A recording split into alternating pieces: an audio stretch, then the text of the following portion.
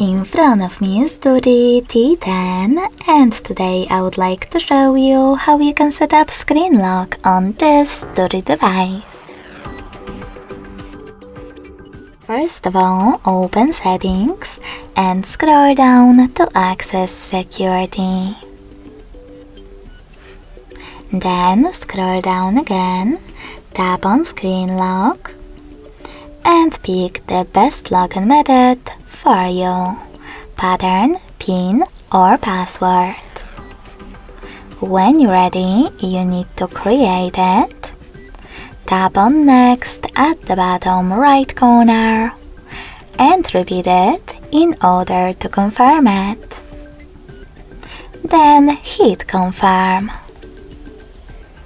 Then I'll insert this question about notifications on your locked screen by tapping on the best option for you. I don't want any, so I will go with Don't Show Notifications at all and click on Done. So finally, when I switch off my screen, then turn it back on, I can see that pattern is now required.